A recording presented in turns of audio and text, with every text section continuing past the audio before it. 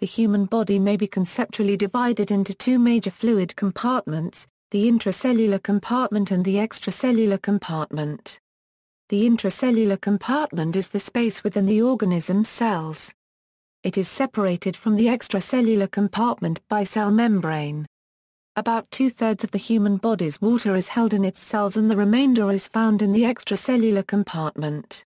The extracellular fluids may be divided into three types: interstitial fluid in the interstitial compartment, blood plasma in the intravascular compartment, and small amounts of transcellular fluids such as ocular and cerebrospinal fluids in the transcellular compartment. The interstitial and intravascular compartments readily exchange water and solutes, but the third extracellular compartment, the transcellular, is thought of as separate from the other two and not in dynamic equilibrium with them. Intracellular compartment. Intracellular fluid is contained by the cell's plasma membrane, and is the matrix in which cellular organelles are suspended, and chemical reactions take place. In humans, the intracellular compartment contains on average about 28 liters of fluid, and under ordinary circumstances remains in osmotic equilibrium. It contains moderate quantities of magnesium and sulfate ions. Extracellular compartment. The interstitial, intravascular and transcellular compartments comprise the extracellular compartment. Interstitial compartment. The interstitial compartment surrounds tissue cells. It is filled with interstitial fluid. Interstitial fluid provides the immediate microenvironment that allows for movement of ions, proteins and nutrients across the cell barrier. This fluid is not static, but is continually being refreshed and recollected by lymphatic channels. In the average male human body, the interstitial space has approximately 10.5 liters of fluid. Intravascular compartment.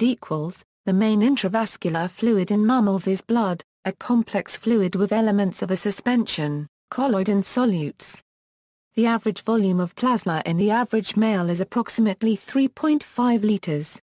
The volume of the intravascular compartment is regulated in part by hydrostatic pressure gradients, and by reabsorption by the kidneys. Transcellular compartment. The third extracellular compartment, the transcellular, consists of those spaces in the body where fluid does not normally collect in larger amounts, or where any significant fluid collection is physiologically non-functional. Examples of transcellular spaces include the eye, the central nervous system, and the peritoneal and pleural cavities. A small amount of fluid does exist normally in such spaces. Fluid shift. Fluid shifts occur when the body's fluids move between the fluid compartments. Physiologically, this occurs by a combination of hydrostatic pressure gradients and osmotic pressure gradients.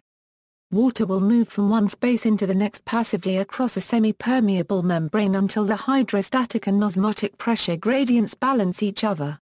Many medical conditions can cause fluid shifts.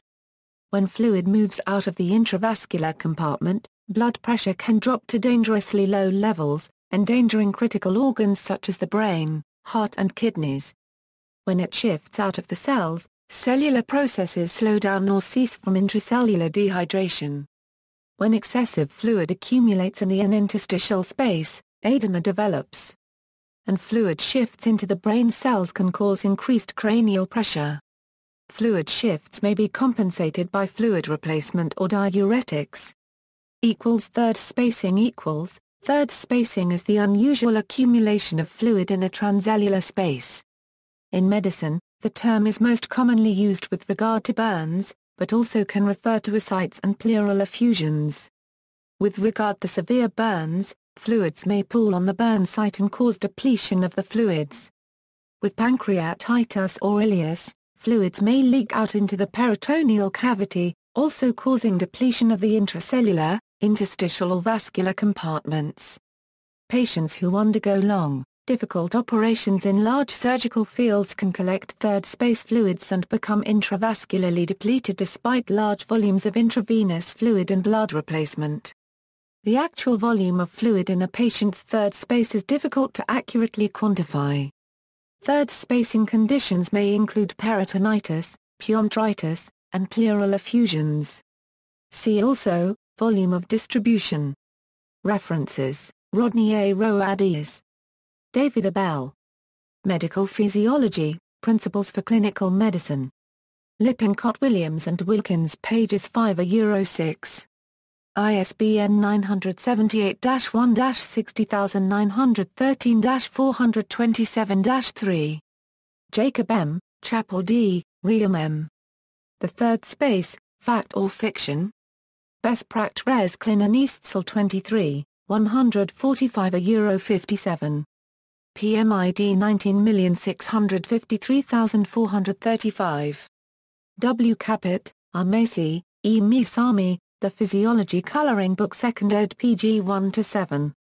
Addison Longman, Incorporated. San Francisco, 2000.